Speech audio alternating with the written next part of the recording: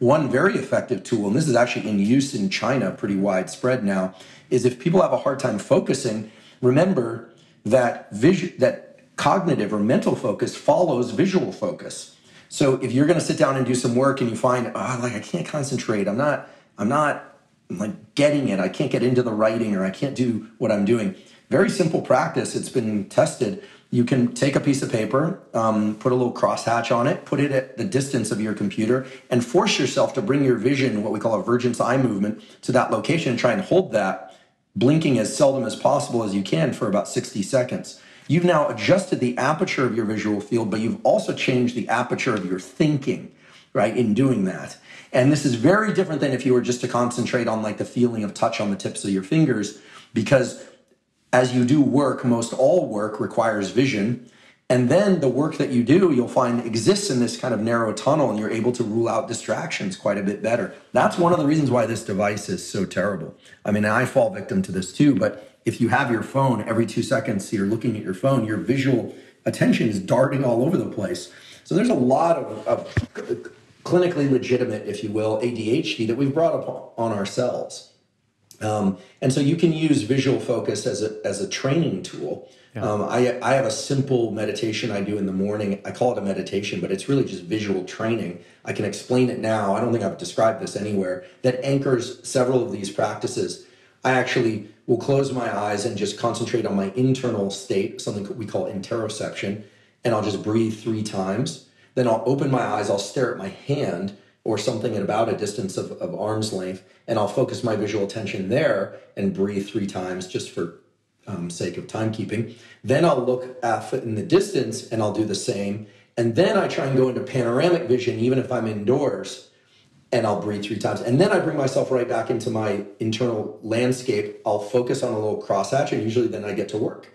And so what am I doing? What is this wacky practice? Well, this wacky practice I just described is stepping through each, as we call, it sounds abstract, but space-time bin of the visual system. The visual system can orient to now, it can orient to the future, it can orient to the past, mostly to the present and future. And so this stepping through a visual attention, systematically, what I'm doing is I'm training my system to adjust to these shifts, because throughout the day, life is a series of shifts between one thing and the next and the next, and the ability to transition between these and then lock into them and then transition into the next is what makes us effective.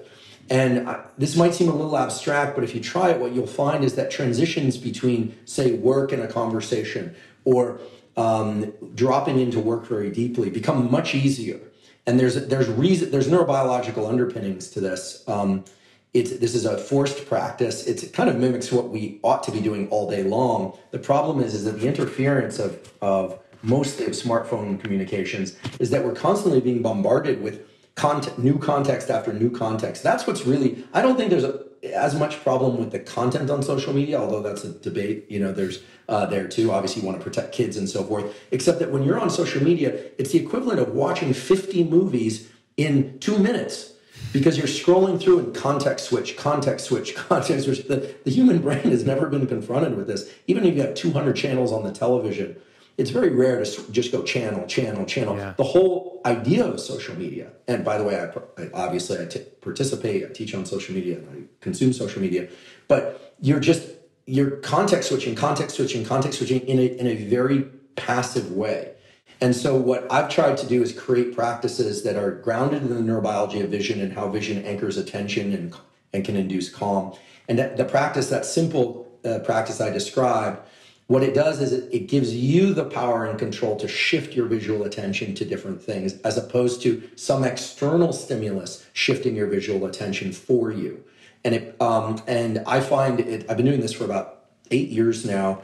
I do it every morning and sometimes in the afternoon. And what I find is that it's allowed me to be far more effective in the activities that I'm engaged in and transitioning between those activities. And my lab's looking at this from the experimental perspective, but I just thought I'd put the tool out there because, again, it's zero cost. There's by all means safe, etc. I love it. It kind of sounds like training a muscle in the gym is going to allow us to, do many things, but lift heavier things, be more strong and robust in our life for whatever we're trying to do.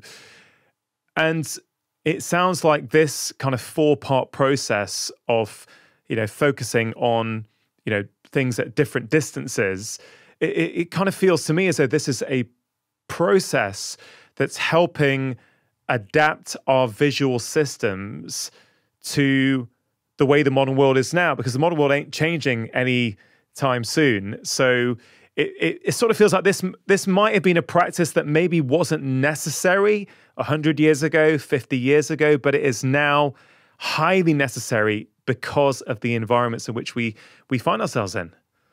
That's right. Very well put. And, the smartphones and internet are delivering experience at rapid speed in ways that the human brain just simply didn't evolve to contend with. Now, the human brain is great at dealing with new technologies, creating new technologies. What I'm describing are very basic practices that are designed to offset some of the damage, but also, it's not just about avoiding problems. It's also about being functional. I think that everybody wants to be mentally healthy, physically healthy, and perform well in their various activities. And we do that by engaging the attentional systems and then disengaging the attentional systems. Everything in terms of learning, whether or not you're a child or an adult, is a function of being able to lean in with intense focus and then lean out and access rest of different kinds. In fact, I know we were talking about respiration, but neuroplasticity, the nervous system's ability to change in response to experience, is what, aside from the fact that the nervous system anchors and coordinates all the actions of the body, the nervous system is so unique in that it can change itself. But unless you deliberately force specific changes onto your nervous system, the passive consequence of living in a particular way will also change your nervous system, and not necessarily for the better. So excessive light viewing at night, not getting enough sunlight, not getting enough movement. I mean, the nervous system will atrophy or change in response to whatever you give it. That's the beauty of it, for better or for worse. And so what we're talking about here is leveraging this incredible capacity of the nervous system to change and saying, well, what are the simple, zero cost, very low time investment tools that are going to allow me to be very effective as I transition from one stage of life to the next. And, I'm a big fan of a lot of the work that's happening now in the clinical setting, I should say, around, various compounds to improve plasticity or to open plasticity, or some of the, I know that the pharmaceutical industry gets a tough rap, and I agree that there tends to be this kind of default to pills mentality is not one that I subscribe to. I think lifestyle factors are extremely important. I should mention that I do think that for a number of people, they are so depressed, or their ADHD is so severe that the idea of doing the sorts of practices that we're talking about is kind of overwhelming. And that's something that unless someone has really been in those states, it's really hard to empathize with. But so we should keep that in mind. But for most people, I would say 90% of people out there, these are practices that we can simply do, and we get an immediate benefit. But in addition to that, we get a cumulative benefit because, as I mentioned before, these are slow integrative processes. So day to day and across the year, it accumulates. And then there's a third benefit, which is neuroplasticity, which is that your nervous system becomes very good at doing the things that are best for it. Yeah. So this is the systems of the brain that are responsible for being able to rest or being able to de-stress or to focus. Those systems actually get stronger so that your default is to be able to rest more easily when you need to rest, to be able to focus more easily when you need to focus, and so on. And so that's unique. It's not just about putting pennies in the jar. Putting small coins into a jar, you could say, well, eventually you accumulate a lot, but it's more than that. Those small coins are actually in the neuroplasticity model are actually being converted into a much more valuable currency by way of that action. And so then what you find is after 6 months or so of doing some of these things, you feel much better all the time. And if you miss a day or two, it's no big deal. Yeah. That's the idea. No, I love that. I think that's just a great way to put it. And I guess that there's that wider point that the environment around us is affecting our nervous system. It is changing our nervous system, whether we want it to or not. So why not be intentional about some practices that are going to help strengthen it or improve its functionality in a way that we want? Before we get to respiration and breathing, one of the things that I've heard you talk about before, Andrew, which has always struck in my mind, probably because I subscribe to this view as well, is you've said this: almost all of the unfortunate things that happen to us in life is down to a poorly regulated nervous system. I wonder if you could speak to that initially, because I think that really helps set some context for why vision or breathing or whatever it might be, why it's so beneficial. Yeah, so let's take stress, for instance. We hear a lot of times that stress destroys our immune system, and nothing could be further from the truth. I mean, stress is actually the way that your immune system knows that it should turn on. Let's just think about the ways that our species got to where we are. There were long periods of time with bad weather, cold, babies that were undernourished, etc. Many of us are familiar with working very hard in school or just generally working hard or taking care of a loved one. And then you stop doing that. You finally get rest and all of a sudden you get sick. Why is that? Well, because we have this incredible system whereby mental stress and physical stress causes the release of adrenaline, epinephrine, depending on where you live in the world, from the adrenals, which reside right above our kidneys. And adrenaline is the signal by which the immune system decides to employ killer cells, anti-inflammatory cytokines, and also inflammatory cytokines, which can be beneficial for wound healing and things of that sort. So the activation of the stress system in the short term is actually very good at keeping us healthy. I'll just point to a practice that many people now do, which are cold showers, deliberate cold showers for 3 minutes a day, 3 minutes every 2 or 3 days, taking a 3-minute cold shower, and then it's fine to get into the hot shower, or doing what we call cyclic hyperventilation, which is just, okay, both those practices, you might say, okay, what is powerful about a cold shower or cyclic hyperventilation? Well, there's nothing actually powerful about them directly. Hate to tell people this. It's that they cause the release of adrenaline.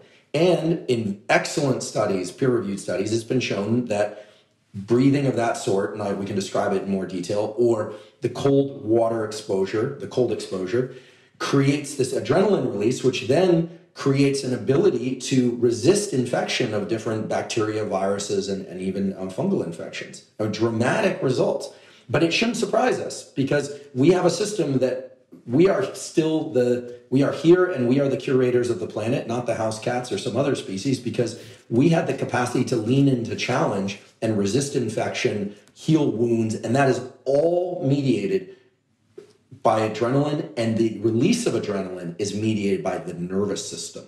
Now, when things go bad, for instance, people with chronically elevated adrenals, they're drinking coffee all the time and working like crazy, not getting enough sleep, psychological stress, they're not shutting off that system, then you start getting into chronic health issues, right? Because the stress system can't be chronically activated for too long, or else you run into issues.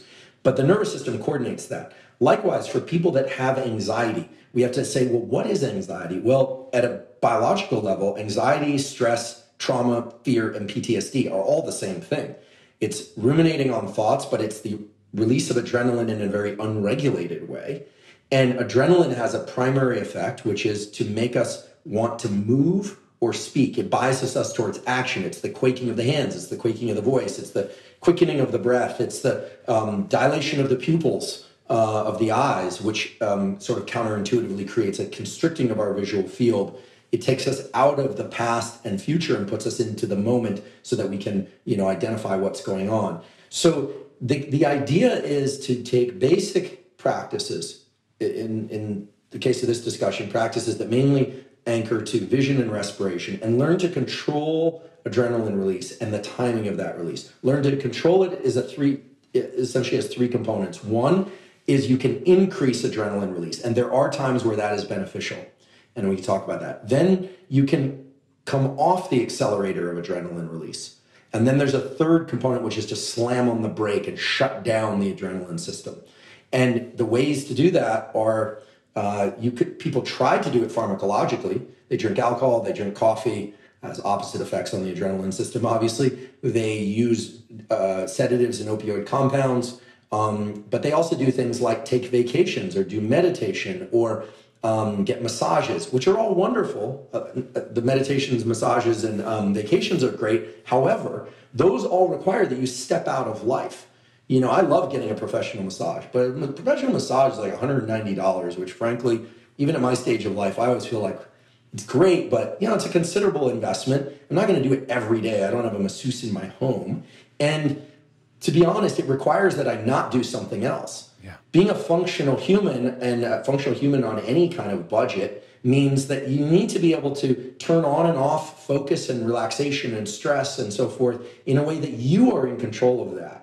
And so when you start learning how to control your nervous system, it's tremendously empowering. And I don't think that people should not take vacations or not get massages or whatever it is, but the ability to control your nervous system in a dynamic way in short time scales, on the time scale of seconds, on the time scale of days, on the time scale of weeks, that's what leads to really terrific work and school and relationship and sleep and exercise practices.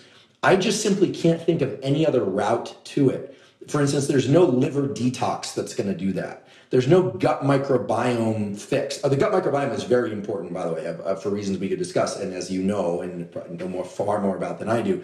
But there's no one tool or pill or potion or practice that's going to allow the whole system that is you to fall into place. Whereas if you learn to control your nervous system from the standpoint of attention, focus, relaxation, and sleep, and you use the appropriate tools to access those, then you find that everything else works better. Yeah. And that those additional tools of, I am a believer in certain supplements. I also think, people should eat fermented foods to improve their gut and reduce the activity of the inflammasome. There's great science to that. But that one practice isn't going to change everything.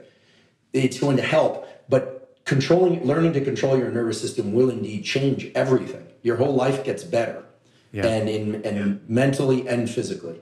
If you enjoyed that clip from my podcast, here's another powerful clip that is really going to help you with your health and happiness. I'm on a mission to get every human being to add one thing to their morning routine. This takes 5 days to work before you have an enormous breakthrough in how you see and relate to yourself.